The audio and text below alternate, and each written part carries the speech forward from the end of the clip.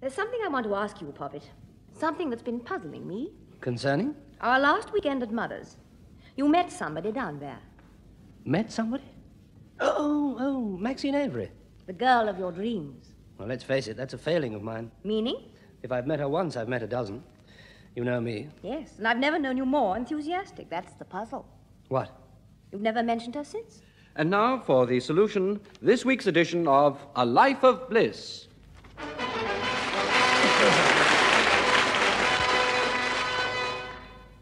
Being the biography of a bachelor with Diana Churchill, Colin Gordon, Sarah Lawson, Hugh Manning, and Percy Edwards. Another chapter in the life story of that shy young man, David Alexander Bliss, better known to us as George Cole.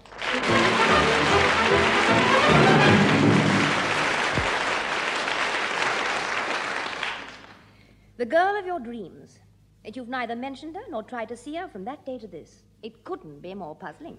Honestly, you know, you've got completely the wrong impression. Maxine seemed a nice enough girl, but I wasn't all that interested. Don't be silly. I wasn't. Oh, no. You'll have to do better than that. You're forgetting. She came round to tea that afternoon. And? You were in quite a fuss because she was a few minutes late. Well, I wasn't all that interested, so why should I be in a fuss? Why should I imagine you were? Well, it's some time ago. You may not remember all that clearly. Ah, but I do. Everything. Waiting for her to arrive, you sitting there looking anxious. Gosh, that shows how much you remember. You were there. Yes, but not sitting down. No? No, I was standing at the window. How helpful of you to remind me. I don't see what that proves. I just happened to be looking out when Maxine finally appeared. Well, yes. It's all right, I'm only teasing. What time was that? 4:09. Roughly. Having established your interest... Have we? Beyond all reasonable doubt. Well, let's say I was impressed and leave it at that. Anyway, that's how I've got to leave it. Why? Well, she's a ship that passed in the night. Only because you dropped anchor. Yes, and I'm sure it's safer that way. After all, a rowing boat's no match for a luxury yacht. You're liable to get upset. Well, really, there's only one way to answer that. What? Avast there. I take it you're the rowing boat. Obviously. Well, heave to and listen to me. No, look, Anne, I wouldn't stand a chance. Not with a girl like Maxine. Nonsense. She's a trim little craft, I admit. To say the least of it. She's got nice lines. Oh, wonderful. Oh, so even you noticed. Oh, good gracious, yes. Yes, if that's ship-shape, give me a life at sea. Dave! Sorry, I was carried away. By a wave of enthusiasm. And what's wrong with that, pray? Well, the whole idea's wrong, that's what. Maxine's got everything she could wish for. A lovely home, rich parents, looks, everything. So? Well, why should she be interested in me? You've just got to cope with this inferiority complex. It's robbed you of one chance already. It has? About 2 or 3 months ago. Remember what happened when you were offered promotion? I turned it down. With rather a cryptic comment about success, remember? No point in joining the fire brigade if you've no head for heights. Yes. And now look at you. You've got a chance of success with Maxine. And you're seasick at the thought of it. Ah, but have I? That's the whole question. Oh, for goodness sake, Poppy, belay there. And that's my last naval epithet. Well, there's only one answer to that. What? A cure for seasickness. That's more like it. What would you prescribe? Now, let me see. You might try auto-suggestion. Oh, yes, I know. Take a strong line, like, David as good as the next. You repeat to yourself until finally convinced. Exactly. It's worth trying. Is it? Definitely. All right, then. David's as good as the next. Again? David's as good as the next. David's as good as the next. Now, how do you feel? Sorry for the next. Never mind. Persevere. Do you think it'll work? It's bound if you say it often enough. You can believe the most incredible things. Well, you're a great help, I must say. Only joking, I promise. You know, there's one thing about it. You're no worse than the next. Oh, now you're just trying to flatter me. I meant when it comes to lack of confidence. Tony's just the same, you know. Tony? Lacks confidence?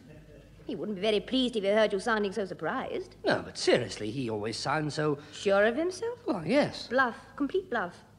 The old story of the hearty man hiding a sinking heart. Well, I still can't believe it. Tell me, has he mentioned this big deal he's working on? Yes, he has, actually. We're with T.C. Rowland and Company. I gather he's got to see the great T.C. Rowland himself. He was supposed to be seeing him this morning. And so he said. And he was as nervous as a kitten. Did you notice him at breakfast? Oh, now, just a second. No, I know you're not serious. Anyway, do you know what Tony told me? that he'd have the whole thing wrapped up by the end of the week. Yes, but that's often one of the signs. How do you mean? It's obvious, surely. Blowing his own trumpet's only, well, a symbol of the blues. Well, I say, that's rather good. You can always tell when things are going badly. How? The blacker they look, the more uncertain he feels, the louder he blows. Oh, gosh, I've never detected a false note myself. But then you obviously understand him better than I do. Believe me, it pays a wife to try and understand. Otherwise, it'd be like, Like what? living next door to someone who's taking music lessons. Dreadful thought. That's not the only reason, though. I mean, if marriage is going to work, a wife's got a part to play. Yes, accompanist. It's jolly important. Yes, and highly skilled, too. Husbands take some following. What's more, you're expected to join in the chorus. Expected to... Tony's as good as the next. Tony's as good as the next. For he's a jolly good fellow. And so say all of us. Now, let's get back to you. Oh, dear. Must we? Definitely. I've got to go and see about the supper. We've got a special treat tonight. Gosh, really? Yes, but you've got to earn it first by ringing up Maxine. Oh, so that's it. Well, it'll have to be something very special if I'm going to... Oh, good gracious, there's Tony. Yes, I know. I wonder what he's sounding now. Sounding? Oh, I see. As far as I'm concerned, the retreat. The retreat? Back to the cookhouse. Still, I've got everything ready. It'll only take a few minutes to... Oh, hello, you. Your master's in here. Hello, then. Long, David. Right-o. Oh, where have you been, eh? Out in the garden? Oh, hello, David, old boy. Oh, hello, Tony. Hello to you, too. How went the day? Fine. Did you see the great T.C. Rowland? Went round to his office this afternoon. Oh, gosh, rather you than me. He's pretty impressive. Oh, didn't impress me, not for a second. Didn't let him. Not that I've got a big opinion of myself. Oh, anything but. I count myself as good as the next. And so say all of us. Sarcasm? No. No, of course not. What then? Oh, joining in the chorus. You mean the conversation. And that goes without saying, actually. What does? That you're a jolly good fellow. You're as jolly as the next fellow. The next man. As good as. Thank you. I'd say the same for you, only I'd never get my tongue round it. Sorry. Nah, don't be silly. Where's Anne, by the way? Oh, she's out in the cookhouse getting supper. Cookhouse? No, out in the kitchen cooking supper. Yeah, and guess what? What? We've got a special retreat. Special? Oh, special treat. Retreat, cookhouse, retreat. No, you'll have to tell me. No, I'd much rather you told me about your interview with Mr. Rowland. Now, how did it go? Well? Exceptionally well. I don't want to boast, but it couldn't have been easier. And it couldn't have gone better. In fact, all highly satisfactory. Oh, dear. Why, oh dear, what's the matter? Oh, nothing, I'm sure. Do you know why? Why? Because I'm sure you're wrong. Wrong? About the interview. It can't have gone that badly. Do you know, I believe it's worse than usual. Oh, nonsense, Tony. It'll all sort itself out in the end. I wish I could share your confidence. Oh, good gracious. There wouldn't be enough to go around. Psyche, what have you been doing today? No, but honestly, I'm sure things aren't as black as they seem. Did I say they seem black? Well, no, you didn't say so. Then I don't understand. Ah, but I do. Oh, well, for goodness sake, don't keep it to yourself. Tell me. Perhaps I'm mistaken, but that's definitely what you were sounding. What I was sounding? Yeah, how you were sounding. And that's a pretty good symbol. Sign. Look, David, oh boy, I'm terribly sorry. Perhaps I'm tired, but you'll just have to explain. Well, the more uncertain you feel, the louder you blow. I mean... No. Now, just a second. I'll take over now. There's an exit to every maze, and I'm beginning to see a glimmer of light. Blow, sounding, retreat. Sounding the retreat. Cookhouse. Anne. Blowing my own trumpet. No. Yes. Not about you. She didn't say it. About trumpeters in general. People in general. I must say I'm surprised at Anne. Yes, and I'm surprised at you for taking any notice of me. I don't care what you think of me. I deserve it, but not about Anne. Especially when it's a question of loyalty. For heaven's sake, I'm back in the maze again. Now, look, Tony, you know jolly well she's the most wonderful accompanist. The most wonderful? Yeah, my most wonderful wife. Psyche, what have you been doing today? Yes, me too. Hello, darling. I'm so happy. Hello, dear. And how's my little accompanist? Fine. How went things at the... accompanist? I gather you've been having a musical evening. Come and sit down and join the chorus. No. Please don't try and explain. I've had enough for one evening. Besides, as David pointed out, there's a perfectly simple explanation to it all. Oh, what's that? David himself. What could be simpler? Sorry, only pulling a leg. I deserve it. Tony, I'm dying to know. How did you get on with Mr. Rowland? Well, I don't want to blow my own trumpet. As if you would. Ah, bless your heart. Very well, actually. I'm having dinner with him tomorrow to discuss final details. Oh, gosh, that's wonderful. I couldn't be more pleased, Oh, darling. and by the way, that reminds me, I hope it won't be long. I'm looking forward to it enormously. What? Our special retreat. Special? Supper. Will it be long? No, it's almost ready. Oh, and that reminds me. You'll just have time to ring Maxine, David. Oh, dear. Will I? Who's Maxine? Oh, yes, of course, down at your mother's. That's right. She came round to tea. How did she strike you? Well, speaking purely impersonally, wham. How did she strike you, David? Dumb. A rowing boat's no match for a luxury yacht. I couldn't agree more. There you are, you see? What does it mean? Lack of confidence. He wouldn't stand a chance. Oh, so that's what it's all been about. But you're on the wrong track. Surely you don't need autosuggestion to persuade yourself to phone. Think of the girl and you'll find it's automatic. All right, then, let's see it. I'm thinking. And? Wham. You see? Know the number? Bracken, 264. Dial O and anchors away. Yes, all right. Yeah, there's only one problem now. There's no problem. There is, you know. You're forgetting. I haven't seen her since that weekend, and it's... Number, please. Wham, 264. What exchange? Wham. Oh, Bracken, 264. Hold the line. Typical. Never mind. What was the problem? Oh, an excuse for not ringing her before. Oh, my dear chap, nothing to it. Just say that No, Tony. What? No advice. It'll only muddle him. Sorry, Poppy, but you know I'm right. Oh, I do indeed. Oh, dear. What? No, it's silly. No, you might tell us. No, I was just thinking of the luxury yacht and a dinghy called David. Be careful, you'll destroy what little confidence I've got. Oh, hello? Is that you, Maxine? It's Dingy. Oh, we're off. David. David Dingy. Dingy Bliss. I might have guessed, and I'm very angry. We meet, we get on well together. I come round to tea, you take me home. We part the best of friends, and from that day to this, not a word.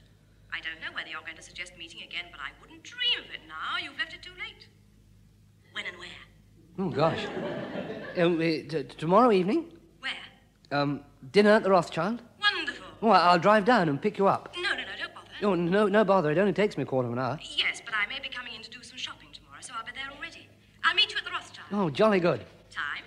7? Fine. Nice of you to ring. Bye, David. Oh, goodbye. Wham! Boy, I don't want to blow my own trumpet, but it couldn't have been easier. What Good did for I you. tell you?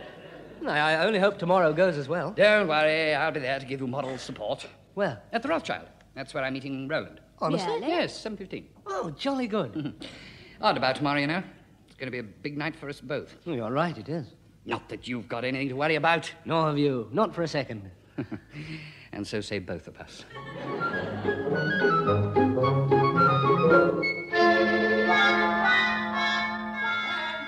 Yes? Have you seen the clothes brush? Down here somewhere. I'll look for it. Oh, thanks. Oh, Anne? Yes? What time is it now? 20 to 7. Oh, jolly good. Clothes brush. Oh, yes, over there. Out of the way, Psyche. Anne, Yes? clean handkerchiefs. Second drawer down. All right. Men. Helpless. Anne? Now what? I'm ready. How do I look? Now, let me see.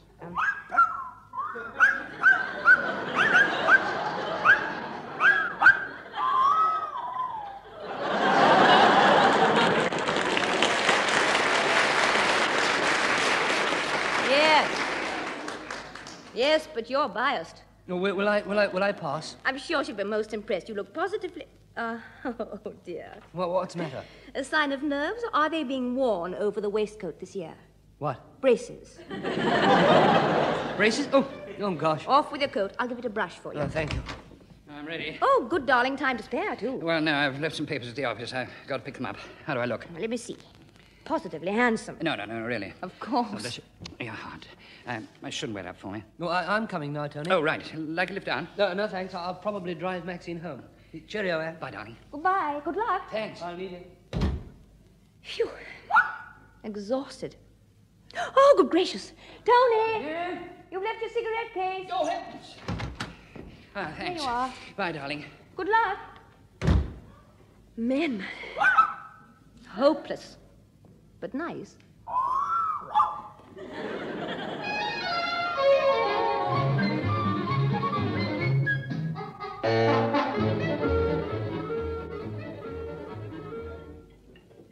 May I take your order, sir? No, thank you, waiter. I'm waiting for a yacht.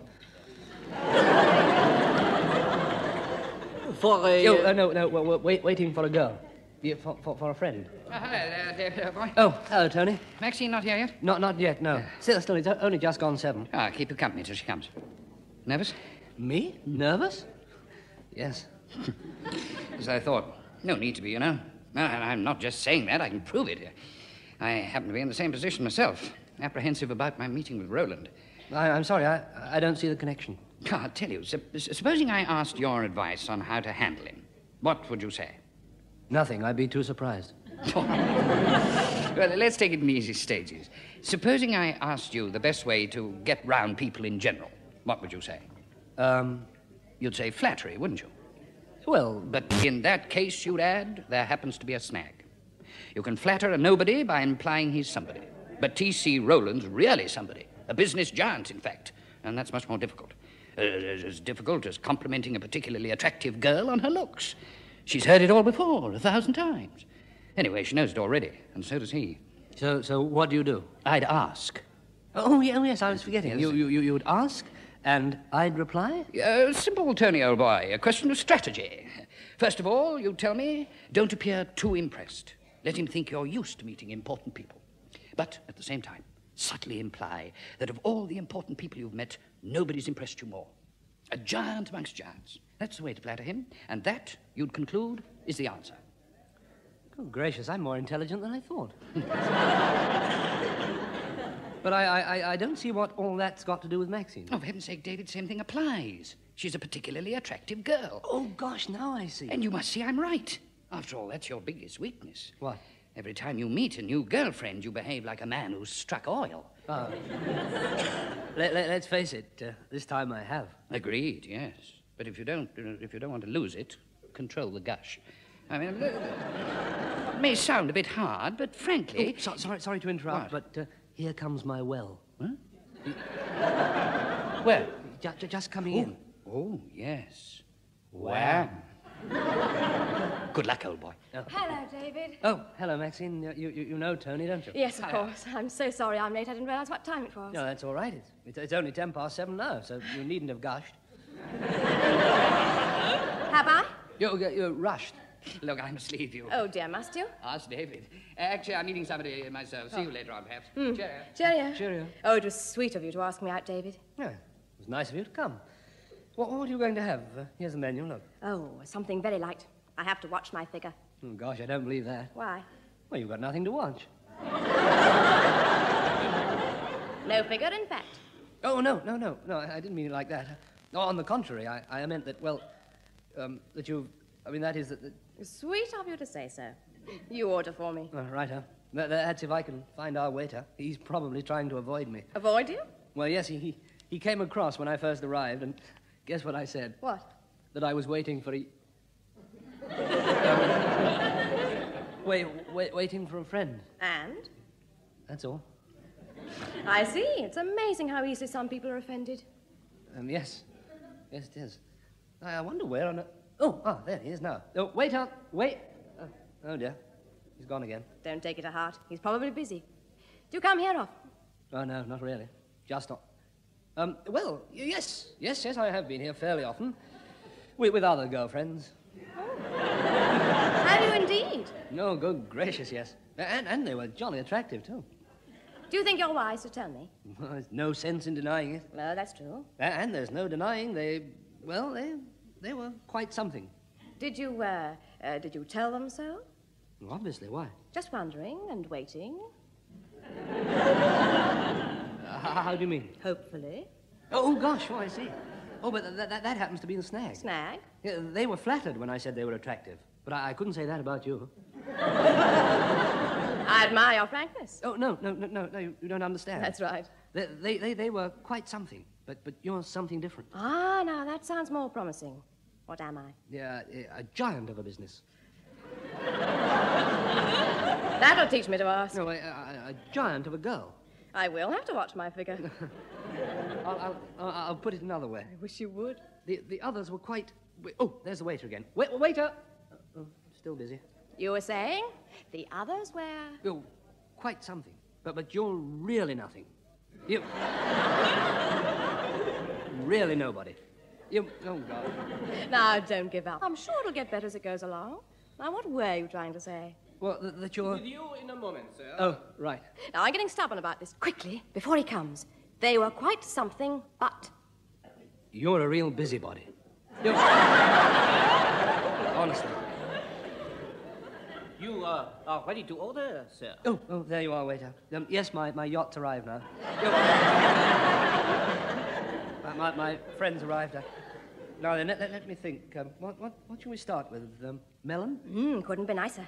Well, 2 melon and 2 follow. I tell you what I'd adore. Lobster salad. Lobster salad. 2, sir. Please. And 2 drink. Oh, would you like some wine, Maxine? Sounds lovely. Oh, let me see. Where's the wine list? Oh, yes. No, I don't drink myself, so I... Oh, then I won't either. Oh, nonsense. If I may suggest, sir, number 33. All right for you, Maxine? I never drink anything else. No, jolly good. Half a bottle? Yeah, please. Very well, sir. Well, now we can relax. Oh, no, we can't. We've got a lot to clear up. Giant, nothing, nobody, busybody. What was it all about? Well, it's a bit complicated, actually. It'd be easier to begin again. You sure that'd be a good idea? Positive.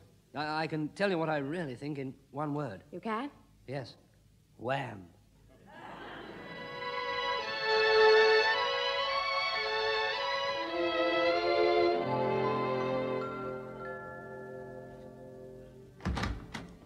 Hello, dear. Oh, hello, darling. Did I wake you up? No, of course not. I only came to bed to read. Yeah. How'd your dinner go? Very well. Surprisingly well, actually. It's all over, bar the signing. Oh, that's wonderful. Well, as good as, anyway.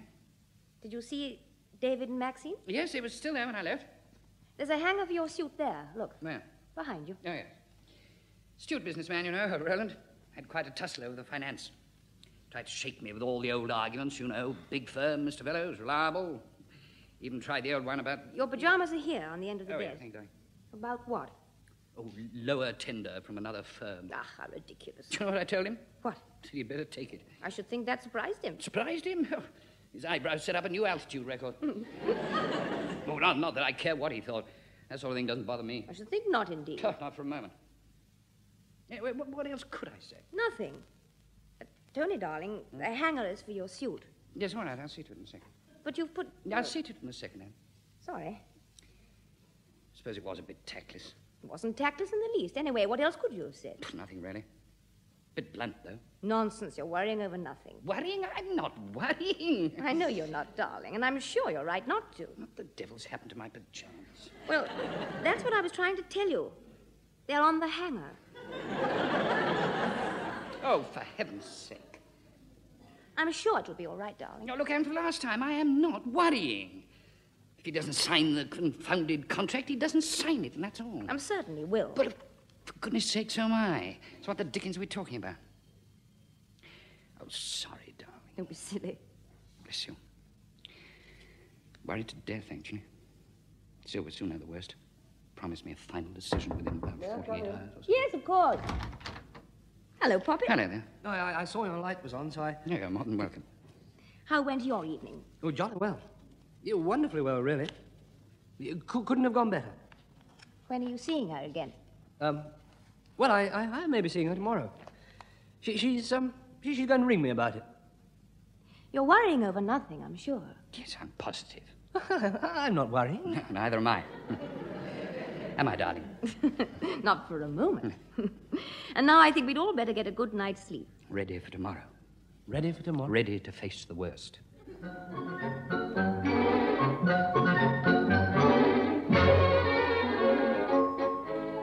Well, she ought to have phoned by now. Stop worrying. I'm not worried. I'll try. When's Tony expecting to hear about the contract? Today or tomorrow. And I must stop worrying about my new dress. What new dress? The one Tony's going to buy me if all goes well. I say, that's jolly nice of him. Yes, it will be. Will we? He doesn't know about it yet. It's absolutely lovely. Oh, so you've seen it? Tried it on. Oh, good gracious. What's wrong with that? I've earned it, surely. You could call it my commission. Well, you're right. You have earned it. And if all goes well with Maxine, I'll buy you a new hat to go with it. Ah, I wouldn't dream of letting you. I know just the one. It'll go beautifully. Oh, that'll be Maxine. At least I hope it will. Hello? Dinghy? Yes? Yacht. Good heavens, how on earth did you... I know? worked it out for myself, and I worked out what it meant, too. No confidence. Thank you for my lovely dinner, and I'd love to see you this evening. Oh, gosh, that's wonderful. I'll pick you up about 7. Lovely. I say, is that for me? No, David. I mean, it's amazing what a difference one phone call can make. It's changed everything, even my name. Your name? David Liner. Oh, I'm so glad. Bye. Goodbye. Oh, it's all right. Everything's all right. Oh, splendid. Good. Including your new hat. New hat? David promised to buy me one. To go with her commission. Oh, all right, I'll answer it. Fellows. Roland. Oh, hello. Thought you'd like to know I've signed the contract. You have? Putting it in the post today. Oh, I couldn't be more pleased, sir. Thought you'd like to know. Yeah, of course. I'll be contacting you later. Thanks for the dinner. No, it's all. Goodbye. Bye. The contract signed. Oh, jolly good. Oh, No, everything's really all right, including Anne's new dress. Oh, for goodness sake, Pop it. oh, bless your heart. You can have anything you want. And now it's all over. I want to tell you something, darling. You're better than the next. Nonsense. Much better. And so say all of us.